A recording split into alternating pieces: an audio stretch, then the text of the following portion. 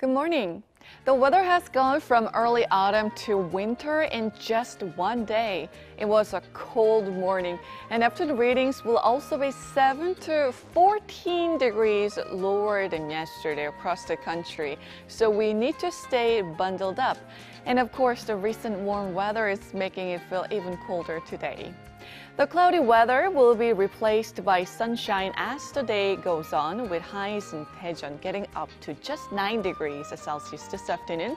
Well, that's about 11 degrees lower than yesterday. Gwangju is at 10 degrees.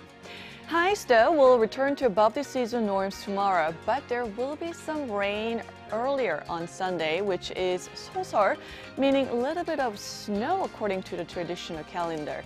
But instead of snow, we'll get some rain, and after that rain, readings will drop even further early next week into negative territory in the morning.